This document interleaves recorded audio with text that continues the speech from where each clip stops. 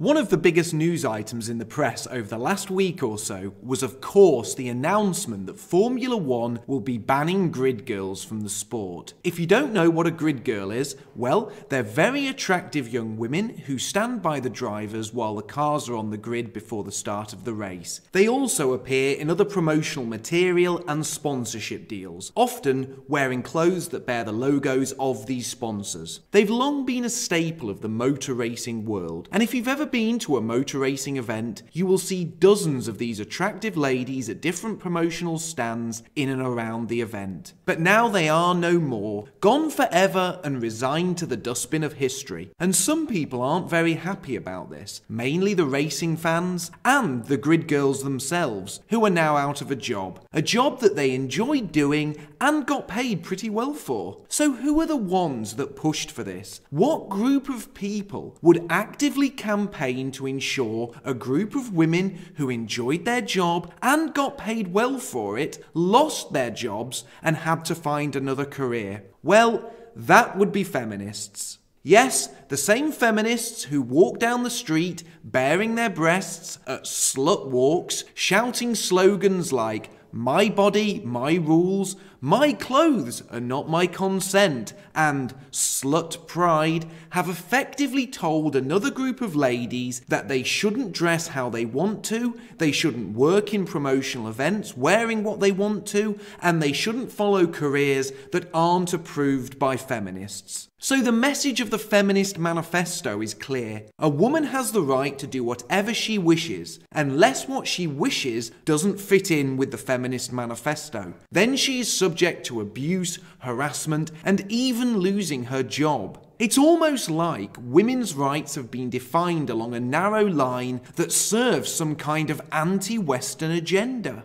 You see, grid girls aren't offensive or slutty. They don't carry out lewd acts. They don't bare their breasts and scream obscenities at men. They aren't sex workers or involved in pornography. They are just beautiful young ladies who are an accompaniment to masculine sports and activities where the viewership is overwhelmingly male. And that is unacceptable to feminists, as feminism is not about raising women up, it's about creating a schism between men and women. It's about attacking the traditional family, it's about making women less feminine, and also about attacking traditional Western beauty standards. Of course, the overall strategy of feminism, and indeed the removal of grid girls, is one that can be described as a transitional demand, something used by Marxists to undermine society in an attempt to create a revolutionary environment. I spoke about transitional demands in my podcast, Statues, Heritage and Bad Role Models, which is linked in the description below.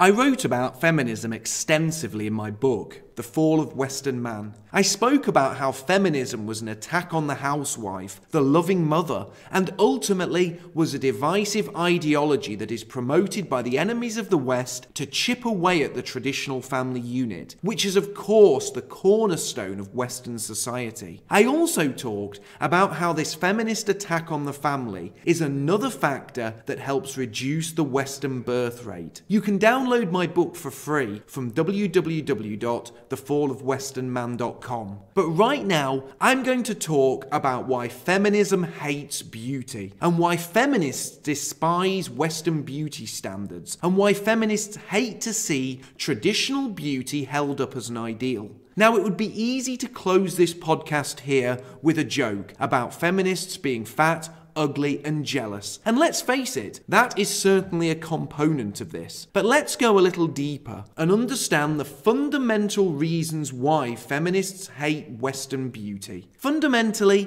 beauty is excellence. It's a high ideal, something that is both looked up to and something people strive to achieve. It's also something that not everyone can be, and that's a fact feminists hate. Feminists hate the fact that not everyone is beautiful, that not every woman can achieve the high beauty standards necessary to be a grid girl. And this anger over beauty standards and the rejection of the idea of Western beauty as a high ideal and standard of excellence can be summed up in the ludicrous feminist slogans such as "all women are beautiful" and beauty has nothing to do with looks. It's about you as a person. Well, that's all absolute nonsense. To suggest all women are beautiful is as idiotic as suggesting all men are tall. You see, female beauty is as much defined by what is beautiful as it is defined by what is not beautiful. And bear with me on this. Beauty exists on a scale. It is not simply defined by what beauty is, but by what beauty is not. If you take an animal, say a hippopotamus, that strangely was one of the first animals I thought of when discussing feminists. A hippopotamus is still a hippopotamus, regardless of whether it is stood next to a mouse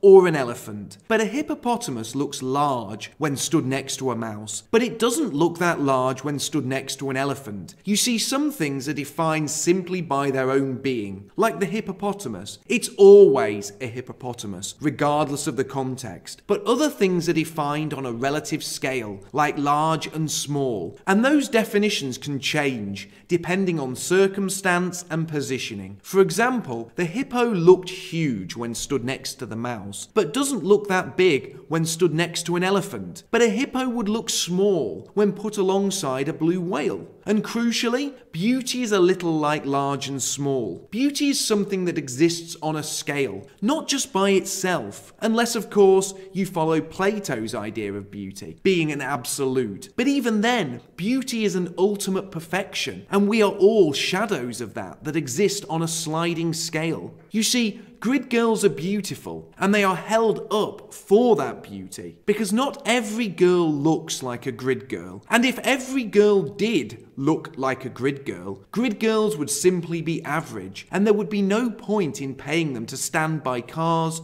or hold them up as something outstanding or special, because a grid girl would look no different to any other girl. In the same way that if every man could run the 100 meters in under 10 seconds, Usain Bolt wouldn't be outstanding. He would just be slightly faster than your mate Dave. Now let's go back to feminism, which at its core is another ideology that believes in the fallacy of equality, and not a reasonable equality, like equality before the law, but a ridiculous claim that everyone is equally excellent in every manner. Feminism states that all women are beautiful, that the grid girl with her long flowing hair and statuesque and slim figure is no more attractive than the 18-stone, pink-haired blob with a huge bull ring through her nose. However, the truth is, those two women are the opposite ends of the scale. They are defined as much by themselves as they are by each other. One represents beauty, excellence and health. The other represents obesity, poor living and ugliness. And feminists hate this. But what they hate more is that excellence and beauty are not only rewarded, but that they are deified in the West. That we look up to beauty, that we admire it, that we want to preserve and protect beauty. That beauty inspires us. Feminism, just like Marxism, wants us all to be equal, equally unexceptional and subservient to the new Marxist leadership. Feminism and Marxism seek to create a world where excellence no longer exists. This is why feminists have for many years crusaded against beauty pageants and attacked the idea of Western beauty as a concept and high ideal. The feminist will shriek and scream that grid girls and beauty pageants are sexist, that they are demeaning to women, that they are abusive and cruel, and they treat women like cattle. The feminist wants to tell you that men objectify women, and that the women at these pageants and events are sexually objectified and treated like pieces of meat. But that's not the case at all. Men look up to and admire grid girls and beauty queens as feminine and attractive and healthy. If anything, men treat these women with more respect. They want to protect them, love them, and make them their own. And surely the protective and loving nature that the Western male has for the Western female has inspired men to produce art, literature, poetry, and music that uphold these values. What's more, the beauty of the Western female has even inspired men to go off to war to protect those beautiful women. But feminism hates femininity and beauty, as those are woman womanly virtues, virtues that the feminist seeks to supplant, not only as part of a push for equality, but in a push for the female to become ever more masculine. But this is where the feminist narrative starts to fall apart, because as the feminists walk down the street with their breasts bared for all to see, chanting often vulgar statements with words like slut written across their naked torsos, the feminists hiss and scream, and they attack models,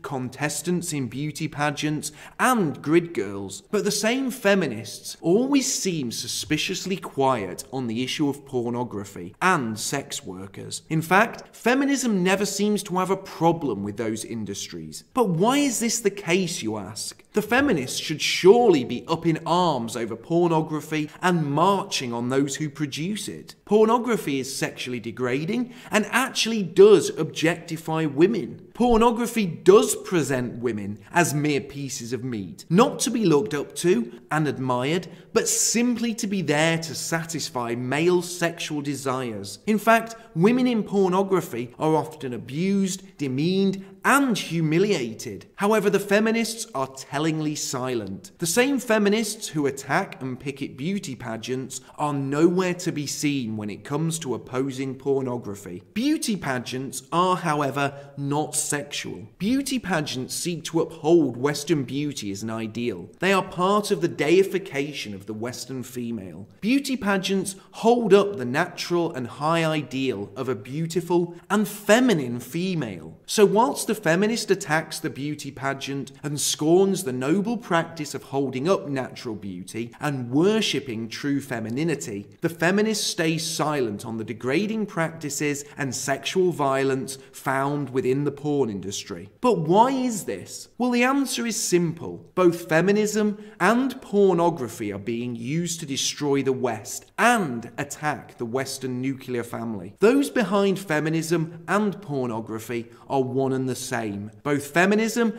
and pornography attack beauty and undermine traditional morality. The feminist acts in a vulgar and debased manner while seeking to tear down beauty, whilst pornographers treat beautiful women like whores and humiliate them. And the objective of both the feminist and the pornographer is to destroy ideas and values that empower those of European descent. Ideas and values that make us strong. Feminism has never been about setting women free. Feminism is simply another attack on the West. And in this instance, it's about attacking the healthy and noble idea of Western beauty. Feminism hates beauty, as beauty is another measure of excellence. It is something that inspires us and has inspired generations of Western men to do amazing things. The deification of females and the female form is a theme that is present in Western literature, art, poetry, and song. From the earliest Western writings, the notion of beauty is always present. You see, our enemies don't just want to smash excellence. They want to take away anything they can that inspires us. And when I say inspires us, I don't just mean inspires us to create great works, but I mean inspires us to fight back, to stand up and defend our people and ways of life and traditions and culture.